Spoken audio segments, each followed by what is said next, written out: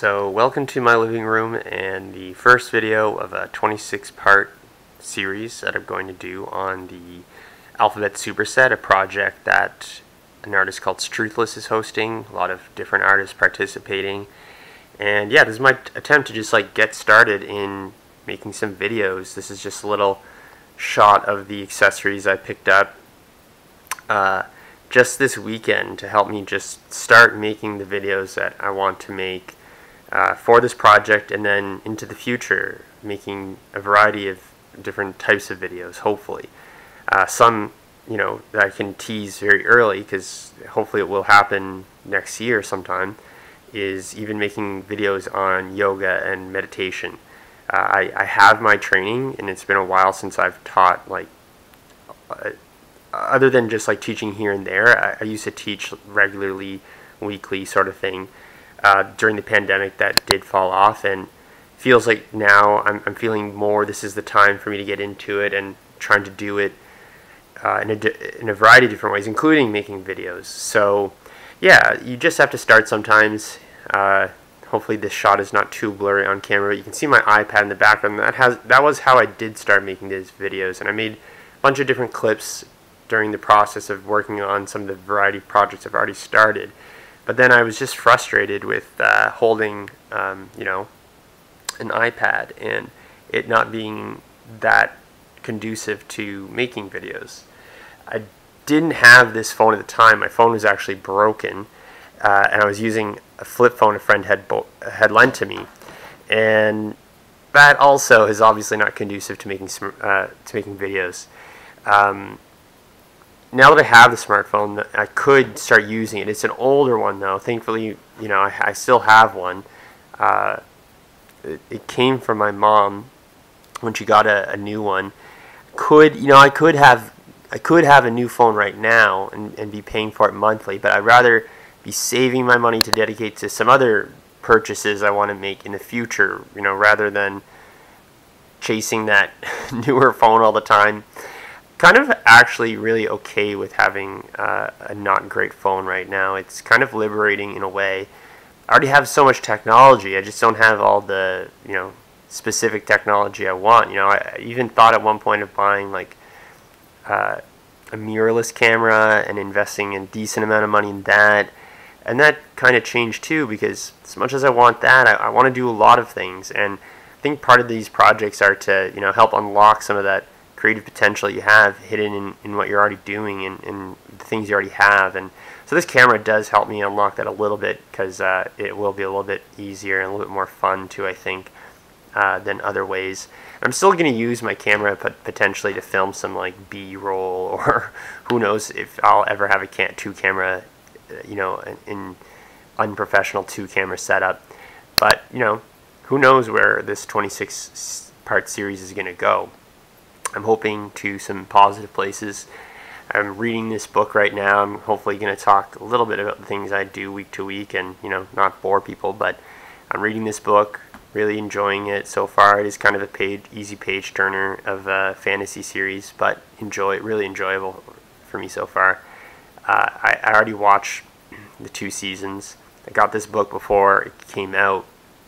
My dad got it for me for Christmas one year, and 2019 actually, and it took me until watching 2 seasons to really get into cracking the spine but really enjoying it. And yeah, so I'm gonna start talking more about the actual project for the letter A, which is Anchor Bookends, and I'm just gonna go to show you where I'm at on that now. So I just have them here in my hallway, the 4 pieces. They were originally, I guess, 10 pieces or whatever. Starting with these are the bookend pieces themselves. Before I restarted, so I had gotten this project to 95% there, to the point I had said they were done. But I really didn't like the finish. The original stain on them was really light, so you could almost not tell it was there. They were left over from a bed frame project that I made with a friend of mine who helped me out, and they look good, but just too unfinished in this context. They look better in the unfinished look I was going for in the bed frame. It has a slight finish on it, but mostly unfinished. And yeah, it just didn't feel right to leave it in the end. So I'm going back now, finishing the kind of things that I was saying to myself at the time, like, oh, it's okay. But no, I didn't really feel like I wanted to leave it that way, especially if, you want to share with people what you're doing. You don't want to feel like, oh, I'm not satisfied, and then share it anyways. I mean, you can do that, and I've done that before, and nothing against people who do that. But this part of this for me, if I've not said it already, is about the process. And, getting into creative flow. I think it's David Lynch who said in his meditation book, like, you have to be a place where you can work on something for like 3 hours to get into that creative place where things are kind of flowing. And so not having the right setup, or not having a camera, or whatever it is for these types of projects can kind of set you back. So having this camera, getting into the mentality of taking your time and not worrying about deadlines has helped me. So part of what I want to do too with these was like use those scraps and join them. So I use just regular wooden dowels. I'm not like particularly skilled at that, and was one of the reasons I wanted to use them. So I didn't really, I mean, I have some documented on my iPad, but I'm not even going to bother looking that footage up. It's not that important. And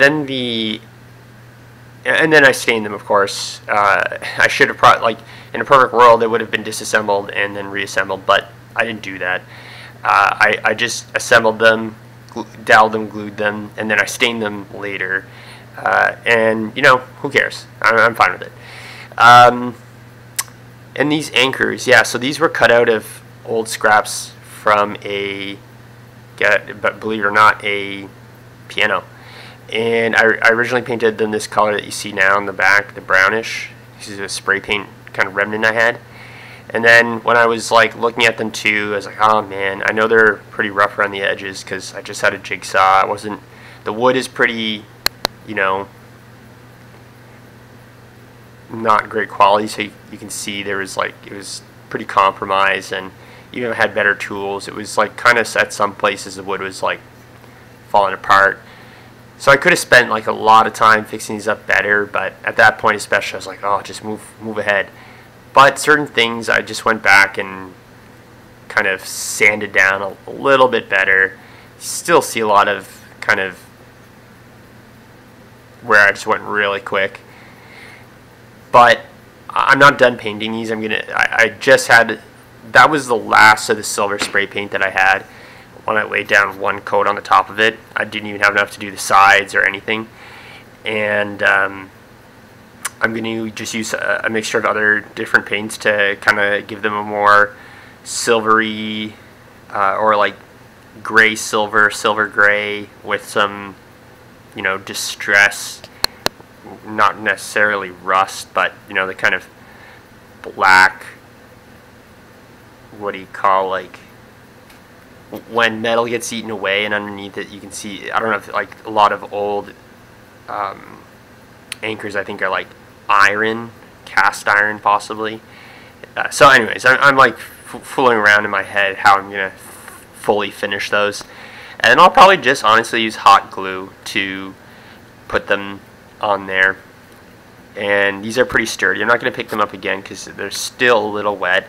They're drying outside for most of the day, but it's, I live in eastern Canada and it's November, so wasn't that warm out. Wasn't a lot of like sun out there helping to dry these, but I didn't want them to dry indoor all day, so they'll dry inside, and should be for the rest of the night and should be fine. And then the rest of the painting I'll just be using, regular acrylic paint or something, and that's not that, the fumes are not going to be significant. So I'll probably actually paint the anchors tonight, just like hanging out with Rocky, and if I watch a movie or something. So the next time you see a video will hopefully be when it's done. So there they are, the completed project for letter A, anchor bookends.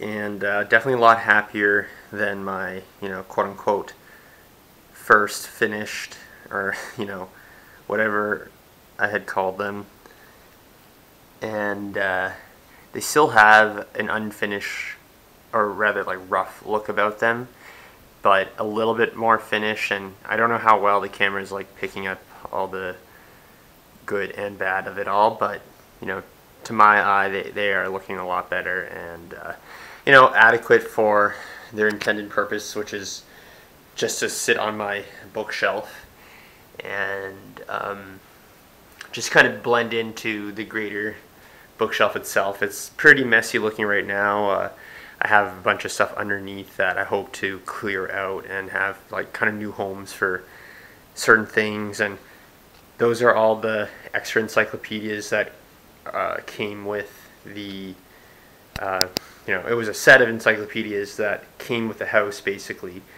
in a kind of bookshelf that I sold a little bookshelf. It was kind of nice, but I just wanted to get rid of stuff that I wasn't using, and I had no room to like keep a bookshelf at the time, and things were just like moving around when I was renovating the house. So I hope to like tidy this all up in the process of doing the project, like works in progress everywhere. And that's my sewing machine that I got with the house that I use for letter B bag, which I'm moving on to finishing next. Actually, I think is it here? Right, this is it here. And it was done, finished in my mind at the time, because I was just like willing to just accept a lot of imperfections, and I mean that's okay to accept imperfections, but instead of just accepting this terrible handle, I decided I think what I'll do is I'll kind of cut a straight line below it and then just seal it up, sew it rather, and have it finished a little bit better. And even if it's imperfect, it's a little bit, it'll still be better than this.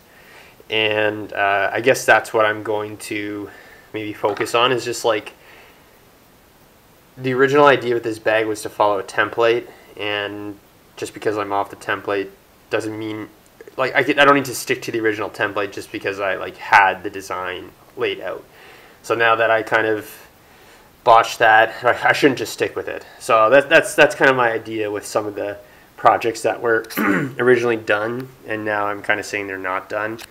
But yeah, like overall I'm pretty happy with it, because I haven't sewed since like I was like 12 years old and that was over 20 years ago.